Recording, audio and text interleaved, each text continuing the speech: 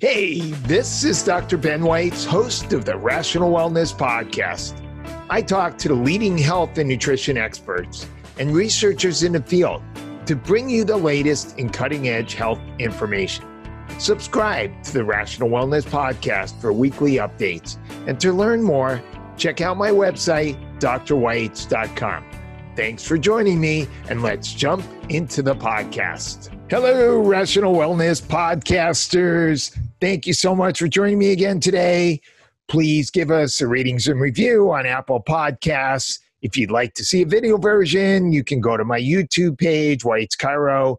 And if you go to my website, drweitz.com, you can find detailed show notes and a complete transcript. Today, our topic is a functional medicine approach to thyroid health with Dr. Ruben Valdes, and this is part 2 of our interview. In part 1 of the interview, Dr. Valdes and I spoke about thyroid health, what makes a thyroid misfunction, how to test for it. A lot of the focus was on diagnostics, but we really didn't have much time to get into the particular triggers and how to treat them. And with the overwhelming majority of patients in the U.S. having autoimmune hypothyroid, nor did we get to talk about secondary hypothyroidism or how to treat it. That's a mouthful. Yep. Yes. And I'd also like to remark that at the time of this recording, we're in the midst of the coronavirus COVID-19 pandemic. And so that's providing a background into what's going on. And so I'd also like to ask Dr. Valdes a few questions about that particular topic. Dr. Ruben Valdes is a doctor of chiropractic and an expert in functional medicine. He's the Chief Content and Marketing Officer of Novis Health Systems, a functional medicine franchise. He's written 3 books, including The Chiropractic Entrepeneur, From Diabetic to Non-Diabetic, and The Thyroid Hack. Dr. Valdes, thank you so much for joining me again today. Thank you for having me, Dr. Weitz. It's always a pleasure. So how is this coronavirus pandemic affecting you and your practice, and how have you been able to pivot? Well, I mean, just like everybody, we're being profoundly affected.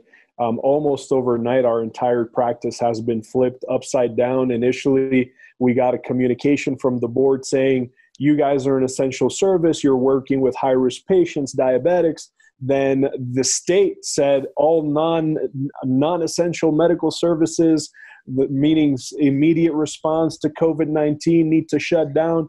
Then we got another communication from the Department of Homeland Security saying, yes, you guys need to stay open. So what we've done, we were fortunate enough to be partially set up for virtual consultations, virtual appointments, and we just bulked up that side of our practice. So all of our current patients are being taken care of virtually, just like we are doing right now. This type of Zoom call, we're providing support. We're being able to drop ship their test kits, their supplementation, and that's really been quite the blessing. I think I've been busier the last 4 or 5 days than I have been, in the last 3 or 4 months. So I feel really fortunate right now, that we are in a position where we can help a lot of these patients. So currently your practice is pretty much focused on the functional nutrition component, correct? That's correct, yes.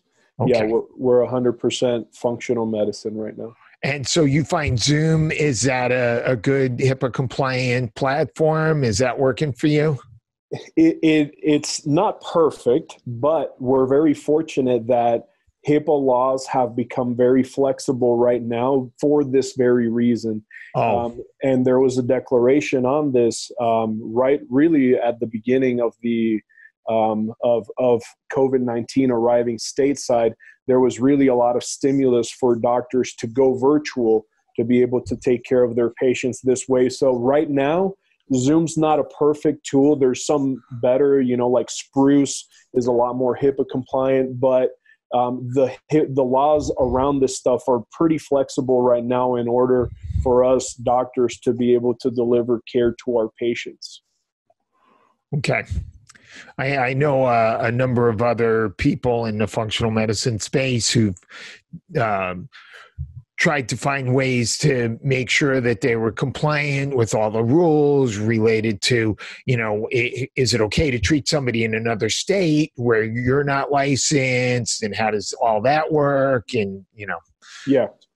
Yeah, I mean, there's definitely a lot of laws that go deep into that. Our franchise has worked with probably the best legal firm in the country. They're out in California.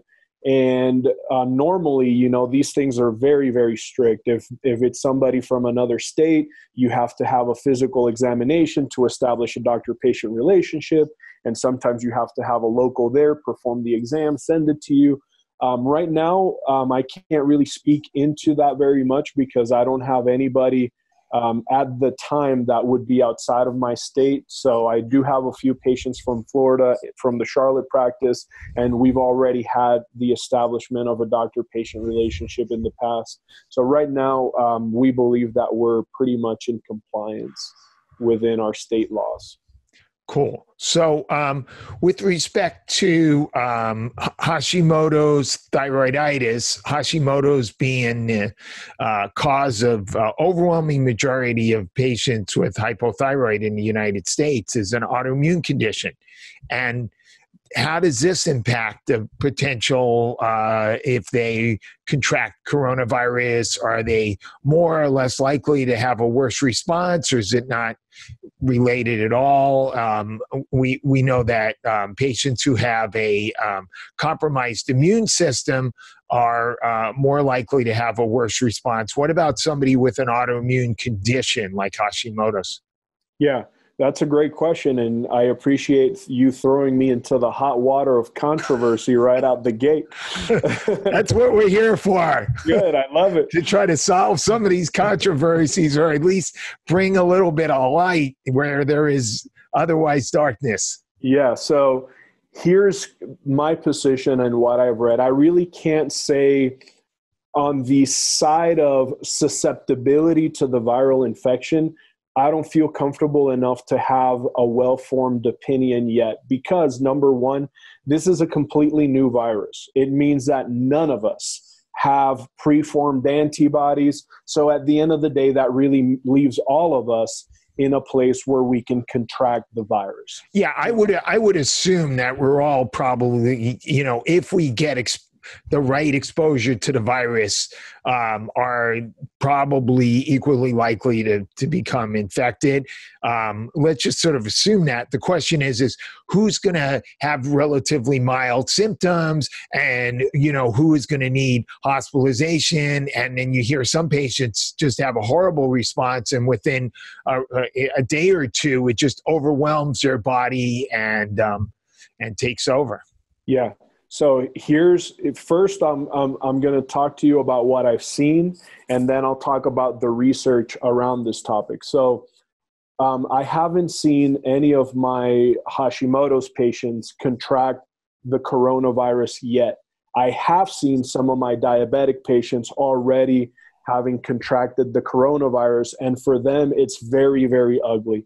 Like every diabetic, we know and we consider them to be immunosuppressed because with spikes in blood sugar, there's glycation of white blood cells. And so most of them walk around in a deep or relatively deep immunosuppressed state. Okay. I want to stop you there for a second because I don't think that's a point that is generally talked about or even considered. Is we generally think of type 1 diabetes as an autoimmune condition. Type 2 diabetes, we generally think of it as a condition related to diet and lifestyle, and we don't think of it as having an autoimmune component. But can you explain that again? How is type 2 diabetes impact the immune system? Yeah, so it has a huge impact. High blood sugar, when there's excess sugar in blood, there's a process called advanced glycation. So these sugar molecules begin to stick to proteins, to cells, and it really decreases their function. So whenever a diabetic goes into the emergency room, immediately, right off the bat, the attending emergency room physician is going to check them off as immunosuppressed. They're going to be treated as an immunosuppressed patient because this advanced glycation affects the function of white blood cells by sugar sticking to the proteins in the white blood cell. And so for many of them, when their blood sugar is high, we're talking above 120 and maybe even lower than that, they have a lot of difficulty fighting off infection. Now, so let me just clarify a little bit for patients or for anybody who's listening, doctors, et cetera, who aren't familiar with advanced glycation end products. These are AGEs, and these are components of the sugar that the sugar molecules that combine with proteins in the body. And when you measure the hemoglobin A1C, you're measuring one of these advanced glycation end products, which is where the sugar molecules combine with the hemoglobin. Yeah, 100%. And think about it. And so that's a red blood cell, but now you're saying the same process also occurs in white blood cells. Yeah, it occurs everywhere. When there's high blood sugar, think about like the blood becoming syrupy, full of sugar. So that'll stick to the proteins in the retina, in the nerve endings of the retina. There's proteins there in the brain, in the peripheral nerves. It'll stick, in joint tissue. And that's why diabetes in renal tissue, that's why diabetes is so diffuse in its complications, because these proteins are being damaged everywhere. And so the immune system is no exception to that process of advanced glycation. So I've seen it already in them. The infection lasts a long time for them. It doesn't go away. It progresses very rapidly. In addition to that, we know that people that have diabetes or high blood sugar, when they contract an infection, their blood sugar shoots up and it goes higher because now there's inflammation, there's more insulin resistance. If they're in a hospital setting and they were just a controlled metformin-based diabetic, a lot of times in the hospital, the standard is to start injecting them with insulin to bring their blood sugar down. Once they go on insulin, then they're put on insulin forever. So it just becomes a very rapidly progressing scenario for them. So I can speak on that side with a lot of confidence. On Hashimoto's, I still don't have firsthand experience of my patients contracting the illness, but I do have very, very strong suspicions as to what it's going to look like and how they're going to evolve if they contract the infection. It's interesting just thinking about it. It just so happens that some of the key nutrients necessary for thyroid health, zinc and selenium and vitamin D, which are talked about a lot, are also, if any of these are low or less than optimal, increase your susceptibility to viral infection. That's right, and to complications from viral infections. And I know that 0 patients that have ever walked in through my door coming from a conventional model of care where all that's done for them is taking Synthroid or levothyroxine, right? None of them come in with like high levels of selenium or high levels of zinc, right? So the majority of these patients are straight out the gate just because of nutritional status in a situation where they are at risk for complications or progression of the virus if they were to become infected, right? So in addition to that, if we go into the topic of autoimmunity, then that really opens up the conversation, because I think that it's not about the prevention of the infection, but what's going to happen to so many of these patients that already have a pre-existing autoimmunity, whether Hashimoto's or lupus, scleroderma, psoriasis, MS, whichever one of these conditions. We know that viral infections are huge, huge triggers of autoimmunity, hands down, rarely any exception to that rule. Interesting, because I think that there's a perhaps somewhat misconception that autoimmunity is simply an immune system that's overactive, which would mean that would be a good thing if you had a viral infection, right? You would wish, but not really. So there's really 3 main mechanisms to autoimmunity in connection with viruses. One of them is called molecular mimicry. What that means is viruses are very, very sneaky, very sophisticated types of infections. And the way that they hide from the immune system is by expressing a protein, an antigen, that is very, very similar to self. It could be similar to the thyroid, it could be similar to the brain, it can be similar to the lungs, depending on the area that the virus is going to infect or it has a preference for infecting.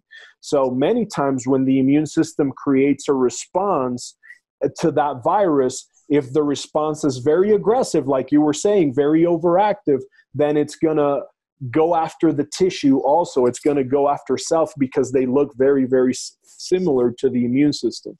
There's also something called bystander activation, where the immune system, whereas the virus begins to break down the cells that it's infecting and those cells die and break open, there's going to be self-antigens that are released as that cell dies, and that's going to now create a self-attack. The immune system's going to identify these intracellular antibodies and begin to go after those tissues because they contain that antigen.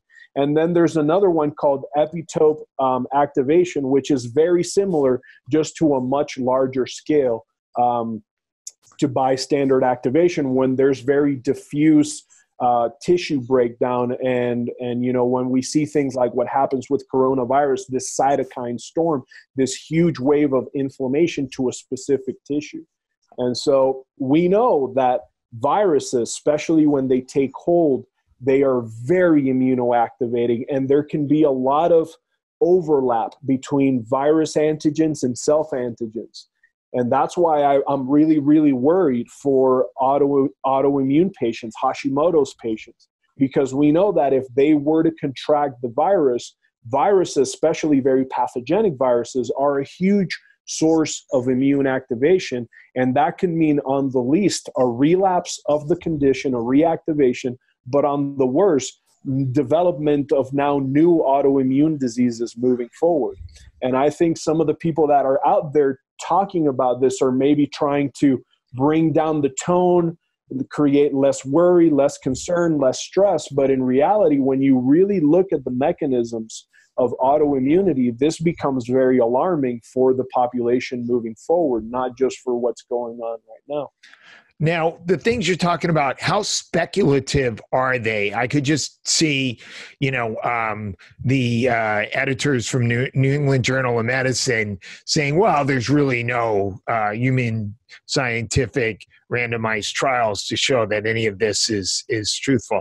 Yeah, well, they're really not very speculative, and they're not too far-fetched. They are speculative for this virus in particular. Right. Because this is a novel virus. We don't have enough data. We don't have enough knowledge. But when you look at, and I've looked at a lot of reviews of the literature linking viral disease and the development for autoimmunity, and we have class 1 data. We have the best available studies that have shown over and over that viral infections can be very strong triggers for autoimmunity. And so we know that enteric viruses in children are deeply linked to the development of type 1 diabetes. We know that viruses like Epstein-Barr and cytomegalovirus are deeply linked to autoimmunities of the thyroid and of the brain. Those are well documented facts. It wouldn't be a surprise to me that with the type of infectivity and pathogenicity that COVID-19 has to the respiratory tract, I would be surprised that we don't see long-term autoimmune consequences from this infection. Okay. Cool. Good way to start. Let's pivot to sort of where we left off in the last discussion, and that's talking about the triggers of Hashimoto's and what to do about these. Yeah, so Hashimoto's, really like any other autoimmune disease, has a pretty extensive number of triggers. We can talk about hormonal surges. If hormones like insulin or cortisol or estrogen are surging, that means spiking day after day. These high levels of hormonal surge can be immunoactivating. They can signal the immune system and say, hey, there's too much hormone. What's going on? Is there a tumor in a tissue? Do we need to go clear it? So hormonal surges are big activators. So let's go into that a little bit. Let's talk about some of those hormonal surges. So why don't we start with cortisol, say? Yeah, so one of the biggest known autoimmune activators, cortisol, is secreted by the adrenal glands when we are stressed, when we're in fight or flight. And we know that cortisol has initially an immunoactivating effect, but long-term an immunosuppressive effect. When cortisol is detoxified or in the liver, it becomes cortisone, and which has a very immunosuppressive effect. When this stuff starts compounding, it can begin to shut down some of the areas of our innate immunity and start overactivating or driving domains of acquired or antibody-based immunity. And so we know that stress is one of the biggest triggers for the development of autoimmune disease and for the relapse of autoimmune disease. Now, what about cortisol having lower levels? Because a lot of us who do like the salivary cortisol testing find that a lot of patients, especially with long-term stress, just have lowered cortisol levels. Yeah, and for me personally, clinically, that's just an indicator that at some point they had very, very high cortisol levels. Now, I'm not very clear on the mechanisms between the immune system and having low cortisol, as clear as I am when cortisol is surging.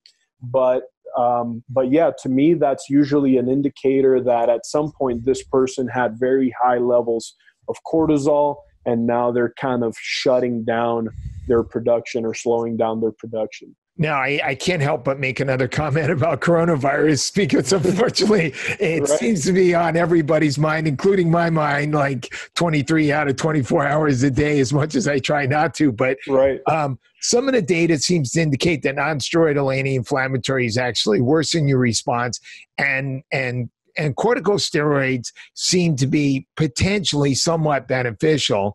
And there are some articles showing that glyceric acid, which is contained in licorice, which helps your adrenal glands to produce more cortisol, may actually be beneficial. Yeah, very interesting and super confusing too, because we know that a chronic stress response reduces your ability to fight off infection, right? That's common knowledge. And right now, the thing that I worry about is people stuck in their house, stressed out of their minds, eating all this crap. If they were to contract the infection, in my mind, that it really creates a negative scenario. So it is confusing to see that there would be benefit from. Well, it's probably about the timing, In other words, if you were to have a surge in cortisol before at the beginning, that might make it work. I'm only speculating here based on some of the stuff I've read, but perhaps once you've got the virus that's starting to create this inflammatory situation in the lungs that can lead to that big cytokine storm that's creating all this damage to the lungs, scarring, etc., that sometimes can, be fatal. And maybe at that point, using cortisone can help to lower that inflammatory response. So, it's not always about the exact substance, but at the timing as well. Yeah, that makes a lot of sense. Well put. Yeah, I mean, that makes sense. Absolutely. And in the hospital right now, I know that what they're doing for most people, I know a lot of the doctors are not very comfortable yet with the hydroxychloroquine and the Z-Pak. Apparently, it's a pretty aggressive combo, especially for the heart. So I know that for the most part, what they're doing is albuterol, to the lung, which is just an anti-inflammatory corticosteroid. So it makes sense, if at that point, probably the main thing is driving down inflammation in the respiratory tract. Yeah. So anyway, cortisol surges that will, how does that affect Hashimoto's now? Yeah, so we know Sorry that. to get you off track, Doc. No, all good. So we know that when cortisol is surging, it's activating, it's spiking, it can be immunoactivating. It seems that whenever there's a preponderance of hormone over time or repeatedly over time, it can signal the immune system to activate. We suspect it's probably part of just innate immunity, the way that the immune system would clear tumors. Probably when there's continual surgings of specific hormones, there seems to be signaling to the immune system that there's a problem with this tissue. And so, if you have a patient with high cortisol levels that seems to be triggering their Hashimoto's, how would you treat that? Great question. So it'll depend a little bit. Really, we like to go three-pronged with it. Classically, we'll use adaptogens. Whenever we have someone that's autoimmune after we've done metabolic clearing, which we like to do with almost every autoimmune patient. And what is metabolic clearing? So metabolic clearing is a combination of an elimination food plan where we remove most of the foods that we know are problematic for the immune system in most people. Which would be what? So it would be things like gluten, dairy, soy, grains, sugar, obviously, some of the key things we know to be very inflammatory and immunoactivating. Okay. We combine that with liver detoxification. We improve nutritional status. We clean out the gut a little bit. And that's what we mean by metabolic clearing. We increase hydration significantly to be able to eliminate metabolites, xenobiotics, all of the things that... So essentially you're talking about one of the pillars of a functional medicine approach as originally taught to us by the father of functional medicine, Dr. Jeffrey Bland, using the 4R or the 5R program. That's correct, yeah.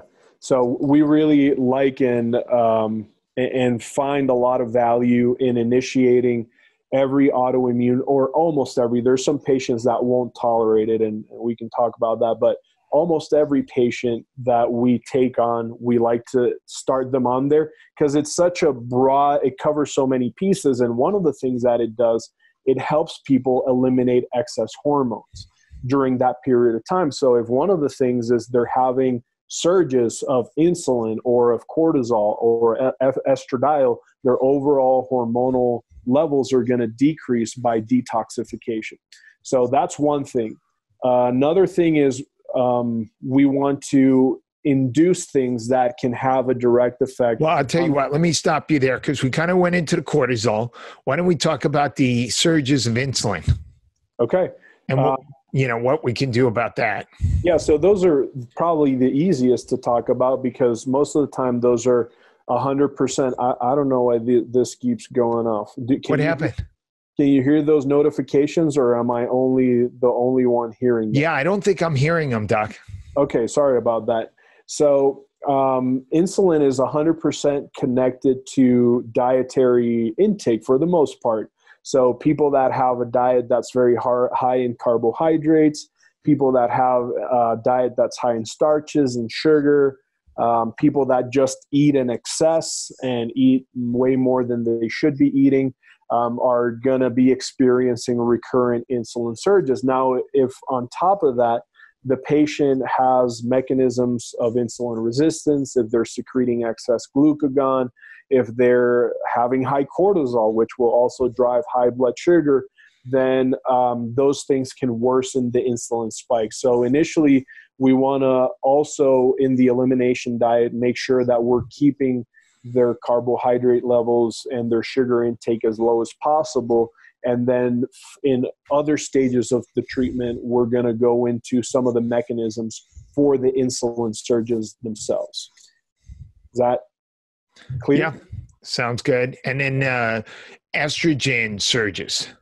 Why would somebody have estrogen surges? Yeah, so two specific times of life. One of them is women that are on the pill for birth control. Birth control. Whenever they consume their estrogen, their birth control pill, they're going to have an estrogen surge, and they're going to detoxify it, eliminate it. Their estrogen level is going to drop the next day. What do? They take it again. And so it resurges. And it's interesting because we tend to see, when you see younger females, younger adult females in their 20s or 30s, almost always there seems to be a connection too with birth control. And so that's a common place where you'll see estrogen surges. Also in So hold on a second. So you're saying there's a connection between birth control and Hashimoto's? Yeah. And there's a lot of research on that. Just a search in PubMed will show you that that it's been linked historically with birth control therapy. If you have a patient with Hashimoto's, what is your advice if they're on birth control and you detect that they're having an estrogen surge? Well, that's going to depend. I mean, if they are in consultation with their gynecologist, most of the time, like an IUD might be a better option. An IUD, copper primarily now. Because there's been a lot of problems with some of these IUDs. Correct. There are, and there's really problems with most forms of birth control. Then some women might be having really big issues with their menstrual cycle. They might have PCOS. They might have all these issues, and they have a lot of bleeding. And sometimes, there's a consideration for an IUD with estradiol to kind of offset that. So in conjunction with their OBGYN provider, I would probably recommend, an IUD, a copper IUD as a preferred method. But I know you're putting me super in the hot water today in extremely controversial topics, but that would be, that would probably be a preferred route. Now, do understand that a lot of people go on birth control and not everybody develops autoimmunity. So there's other factors. There has to be other potential immune triggers. Sometimes there's genetics that are predisposing. And so it's not a general rule of thumb, but if we were to speak generally, we know that this causes estrogen surges, and estrogen surges are known to be potentiators of autoimmunity. Okay. Oh, and then to add to that, perimenopause and menopausal females also experience estrogen surges during that period. So there also can be, and there is a surge in the demographic information of people that develop autoimmunities later in life. There seems to be a prevalence, and really one of the reasons why I think that this is also so much more common in females than it is in males. Right. And this is often referred to as estrogen dominance. Correct. And then, of course, we have the toxic forms of estrogen from the environment, like pesticides and bisphenol A and phthalates and on and on and on. Oh, yeah. I mean, we could spend an entire day there, and it's really kind of crazy. From even the stuff that's put in food, like estrogen is directly and purposely placed on food. We are seeing here in the U.S. girls that are beginning to develop adult female characteristics, breast tissue, pubic hair, at or around the age of 8 or 9, which is unheard of, right? And we look at our European counterparts, most of their girls begin to develop their female characteristics, adult female characteristics around 12, 13, 14, even 15, which is actually normal. And so the estrogenic load on our population, both female and male, is incredible. It's incredible. So yeah, from toxic forms, from nutritional forms, and the worst part about it is our body could potentially get rid of some of this stuff. But when you throw in all the other chemicals, over 700,000 toxic chemicals every day to each and every one of us, the toxic burden is so high, then, we really, if we're not doing things very purposely, very actively for our detoxification pathways, most of us are vulnerable to this estrogenic bombardment. Okay, good. So let's move on to some of the other triggers for Hashimoto's. Yeah. So, I mean, there's so many I can mention off, and then we can go into whichever ones, but there's toxins like mercury, one of the biggest ones, permeability issues in the gut, food sensitivities, viral infections, which we spoke about. So why don't we start with toxins? So we've got heavy metals, mercury. Are there other heavy metals, or is mercury the main one that you? No, there's definitely more. Cadmium, aluminum, lead really tend to be the biggest ones. I'm sure there's more, but those are the ones that I tend to see more frequently. Mercury, two forms, methyl mercury and inorganic mercury. One we get from primarily amalgams in our mouth, unless you were a kid playing with the stuff that was inside of your thermometer, right? Which I unfortunately did. And same here, unfortunately. And then methyl mercury, which we are getting primarily from fish. Then cadmium, the main source in humans is cigarette smoke and tobacco smoke. And aluminum, I mean, it's kind of everywhere from cans. Ubiquitous. It's ubiquitous. There's also a form that's rarely talked about, which is copper. And copper is an essential nutrient, but at the degree and amount that we're being exposed to it, it's actually very toxic to both us and our environment. Especially since we've switched over to copper piping for a lot of our plumbing. Correct. Yeah. So we went from lead, which obviously is problematic, to copper, which is slightly less problematic, but still problematic. And when we look at the world of cognitive disorders, it's a big, big player in that. And then aluminum, cadmium, lead, mercury. Yeah, I think those are kind of the main ones that we tend to really pay a lot of attention to. And so the preferred testing, you use serum? Is it provoked urine? Is it hair? Well, we like to use, just for practicality and for accuracy as far as what we've seen, we like to use quicksilver, trimercury with blood metals. So we run blood metals, but then mercury, because of it really behaves in a way that it's very unique in its differences between methyl and organic or inorganic mercury. We like to have the tri-test, which will check hair, urine, and blood for mercury. Now, is the quicksilver metals test, is it simply a serum test? Is there some reason why doing the quicksilver metals test is better than just running serum metals through, LabCorp or doing a NutriVal, which includes serum metals? Well, I mean, one of the things that we like is that it's very comprehensive. So it includes a lot of different metals together with essential minerals, which are also like metals, things like zinc and copper, and all those will also be so. We do it primarily because of convenience. I don't know in that side, in the blood metal side, I can speak into the mercury side, and there's definitely huge benefits to running. No, I could see the benefit of doing that tri-metals test. Right. Yeah, but as far as the blood metals, nothing really that would stand out for me as a preference. It's just the convenience of having all of those metals tested together. Sure. Good. And then when you find the metals, what do you do?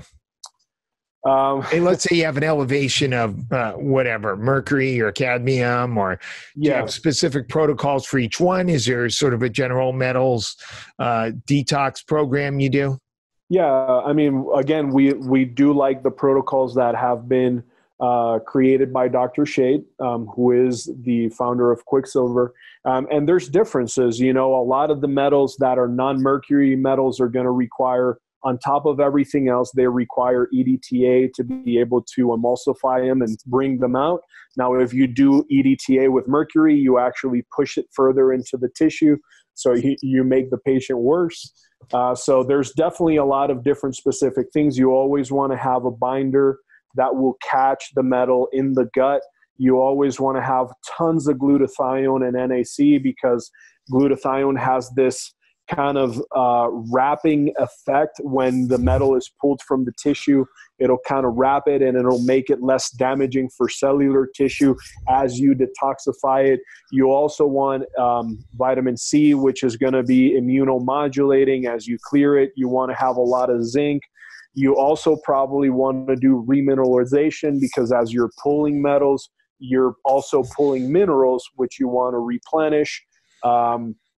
What else is pretty important? You want to increase liver detoxification. So you want to increase your intake of cofactors and milk thistle and all of the things that help the liver push stuff out. So yeah, you really need a good comprehensive toolkit. So for binders, do you do sort of a combination binder that has a number of things that are on the market, or do you use specific binders for specific metals?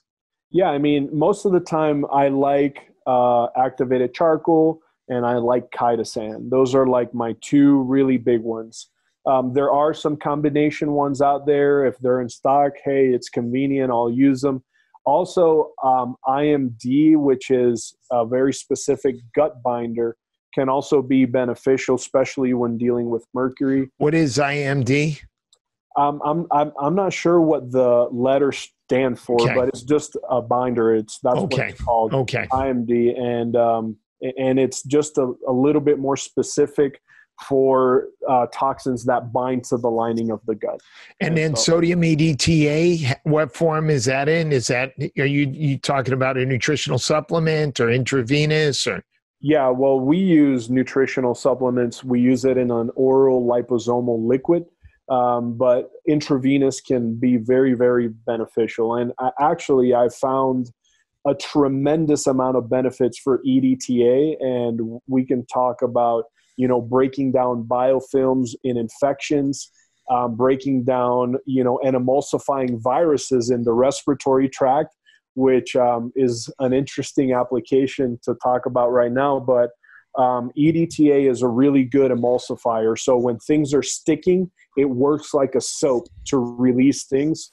So a liposomal form is very absorbable, so we tend to like it. Interesting. Yeah, I think what you're referring to is that some infections, bacteria or viruses that get into your system, they may form a biofilm, sort of a protective coating that sort of protects them. And it's more difficult for your body to get rid of it. But viruses, I know bacteria do this, but viruses do this as well? No, viruses don't form biofilms, but viruses can be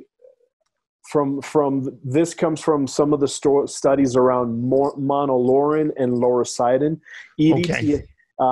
EDTA has no research that I've seen on application, but things that have an emulsifying effect have the potential of removing viral load or lessening viral load. And so that's why I think it's very interesting. It could be an interesting application to, kind of play around. And don't take this as a medical recommendation. This is just a curious mind, because we do use it clinically for a lot of sinus infections. We'll put it up there with as a nasal spray with things like Marcons or very aggressive bacterial infections, and it works at emulsifying the biofilm. So my suspicion, my clinical interest is that EDTA could have a very similar effect with viral infections also. Okay, so let's move on to the next trigger for Hashimoto's. We already covered to some extent food sensitivities, insulin, cortisol, estrogen surges, dysregulation, and we talked a little bit about heavy metals. What would be another common one? Yeah, so a huge one, and this is the thing that everyone talks about, obviously, is the gut and increased membrane permeability issues in the gut. So, and by the way, sorry to keep interjecting, but I nonstop, I have this coronavirus thing on my mind, but I just recently read an article that it turns out that more than a reasonable percentage of patients, I forgot exactly the number, that the infection will actually start with gut symptoms. So it seems to actually get into the gut to begin with. And then obviously somebody who has a leaky gut would potentially be an easier route into the rest of the system. Absolutely. Yeah, absolutely. And out of the COVID-19 prevention and treatment manual, they showed that for some of the patients that were presenting gut symptoms, they showed the value of a high caliber probiotics, something like VSL number 3, and high levels of like acidophilus specifically is what they talked about in the publication. So absolutely. And would you mind sending me a copy of that I can put in the show notes? Yeah, absolutely. I posted the whole manual on my LinkedIn page. So if you just go to Dr. Ruben, I'm happy to send it anyways, but that's a quick way of getting it. Sounds good. Absolutely. There's a mechanism there. For those that are not familiar with leaky gut, in 2020, you should. But leaky gut, medically, that's not a medical term. When we talk to a gastroenterologist or whatever, they call it increased membrane permeability. And it is a thing. It is a diagnosis. Our gut is the only tissue in our body that is one cell layer thick. So it's very thin. It's designed for absorption and filtration. And those cells are held together by proteins that have like a gating mechanism for specific things that are larger, that can be absorbed, to be, let's say decided upon, kind of like the Panama Canal. And things can go up to a certain stage and then permeate through, or they can be rejected and go back into stool, into the bolus. So people that have gut permeability, increased gut permeability, will absorb things that shouldn't be absorbed, right? It can be undigested food particles, which are a problem because just like viruses, some of the surface antigens in food can create molecular mimicry. It can create confusion for the immune system. Lipopolysaccharides, which are these proteins that are produced by bacteria, which are very, very inflammatory. They can absorb viruses. They can absorb a lot of things that are not supposed to go into the bloodstream, creating this chronic activation of the immune system, driving some of the autoimmune pathways. Okay, cool. So what do we do about problems with, how do we identify problems with gut health? And then what do we do about them? Yeah, so there's a lot of things that drive gut permeability. One of them, and I rarely hear people talking about this, but it's just the amount of food that we eat and the frequency with what we eat. It's crazy. In America, we eat a lot and all the time. And what happens is every time there's food going through this one cell layer of tissue, it's damaging. It's kind of creating, some abrasion. So something that's incredibly effective for leaky gut is fasting, right? Stopping eating. The body, we preach this stuff all the time. The body has the ability to heal, to repair itself. So going on a fast, 3, 5, 7 days, 11 days, and something that makes that easier is having something that's densely nutritious, something that has a lot of collagen, something like bone broth can be a very, very useful tool for a fast in repairing the gut. So that's one of my preferred. There's also people that need specialty stuff, right? So if we test and we find that there's a nasty infection like Klebsiella, Clostridium, an overgrowth and imbalance, we need to go in there and begin rebalancing that microbiome, get rid of the stuff that might be driving inflammation, that might be driving some of the breakdown of the cell tissue. So how would you handle that? You're talking about using antimicrobials? Yep. We would use antimicrobials that would be specific to the sensitivity of the pathogen or the dysbiotic fungus or bacteria that we would find. If there is a suspicion of an enterovirus, which most of the time, we don't really have a test for viruses in the gut, but a lot of people have viruses in the gut. Here's a place where your lorocidin and potentially your oral EDTA would also have a great benefit in helping get rid or decreasing the viral load in the gut. So just another little tool. And I know some of the PCR stool tests now include some viruses, a limited number. Yeah, some do. I'm still interested in seeing a little bit more data on PCR, but I think there's a ton of promise there for sure. We pretty much switched over to using the GI map from Diagnostic Solutions. Nice. Very cool. Very cool. Which is a PCR-based stool test. So next trigger for Hashimoto's, what would be the next thing? So we did heavy metals, we did food sensitivities, we did insulin, cortisol, estrogen. What would be the next one?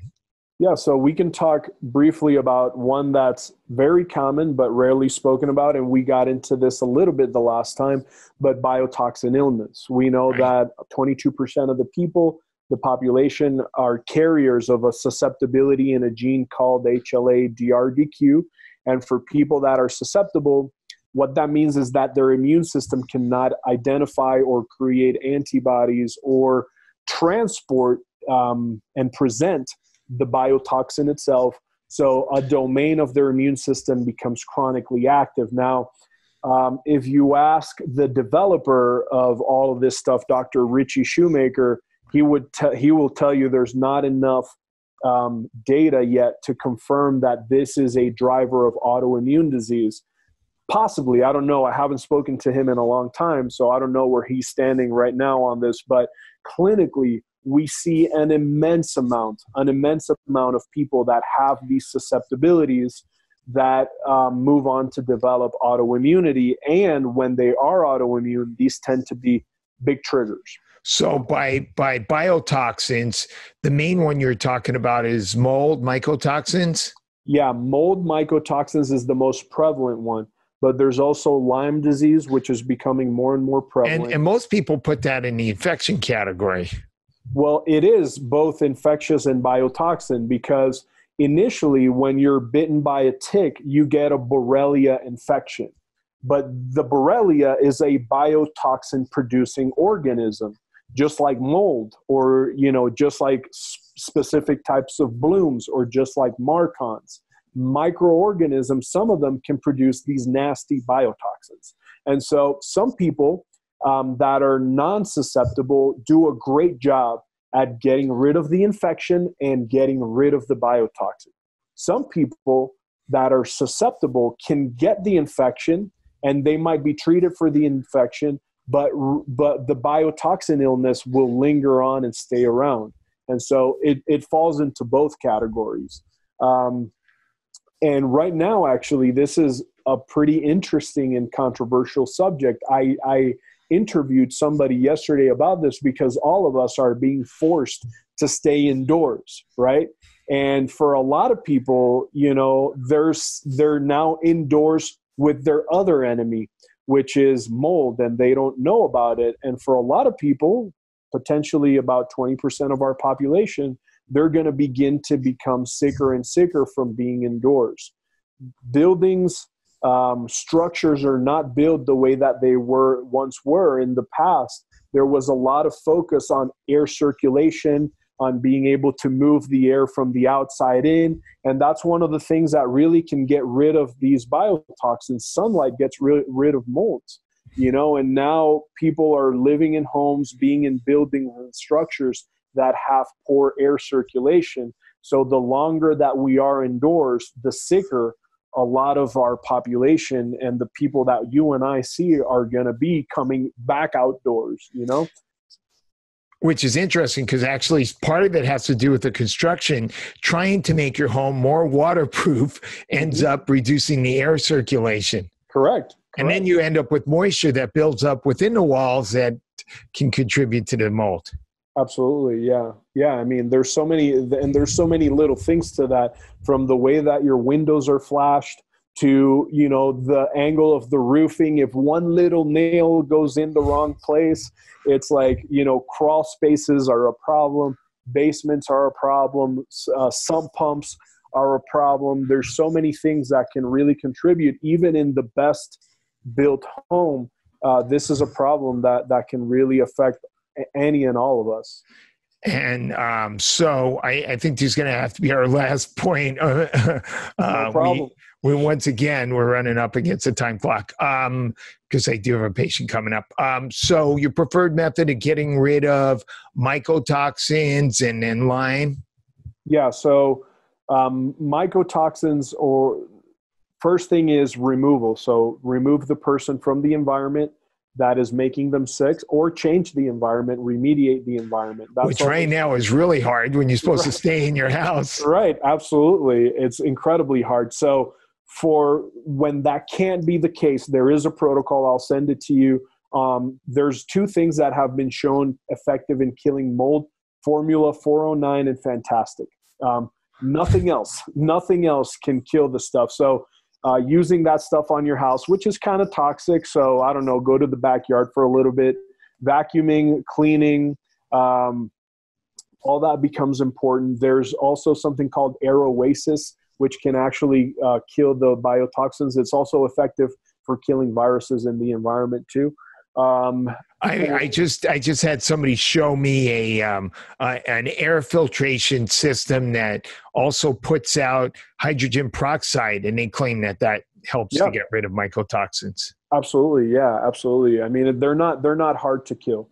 So for the time being, that would be the best strategy. For Lyme, which you mentioned, the only way of removing the exposure really is if you have the active infection, is doxycycline or an antibiotic that'll get rid of the infection. I'm not very familiar with natural methods that can get rid of Borrelia. For the toxin, unfortunately, the only binders that we have documented success with are cholestyramine and Welchol, which are both prescription binders. And these are for the mold? These are, this is once the toxin is in the body. Okay, the mycotoxins, You bind it with a binder in the gut to get rid of it. And those are both prescription meds? Those are both prescription. There is some promise around okra seed, and chitosan has the shape where it would bind the toxin, but unfortunately, most of the chitosan out there is not enterically coated. So by the time it reaches the gut, it denatures and it doesn't make it to the bile, whereas where we would bind the toxin. So for the time being, cholestyramine and Welchol are really the only thing. And I research this all the time. There's some people out there saying that they have a binder that will do this or that, but in reality, they are ineffective. And so that would be the main thing. And from there, it's a very streamlined protocol where you begin to normalize each one of the immune markers, the C4A, the TGFB1, the MMP9. There's different steps for each one of those. And ultimately, there's an intranasal spray called VIP, vasoactive intestinal peptide, that will repair the tissues of the sinuses and of the gut. To kind of finalize the whole process. And those are basically part of the Richie Shoemaker protocol. Yes, correct. Okay, excellent, Dr. Valdes. Tons of interesting information. Once again, we could have gone on for another hour, but I think this will give everybody a lot of things to think about. So for the listeners and viewers, how can they contact you and find out about seeing you or visiting one of your offices, real or virtual? Yeah, so the best way right now is www.novis, which is NOVIS.health. So no.com, just .health, novis.health. That's our main site. We've actually have bulked it up. We're releasing a new site on Wednesday. So we're very excited about that. People will be able to book their virtual consultations right on the site. Awesome. Thank you so much. Thanks, Doc. Have a great day, and thanks for all your awesome work.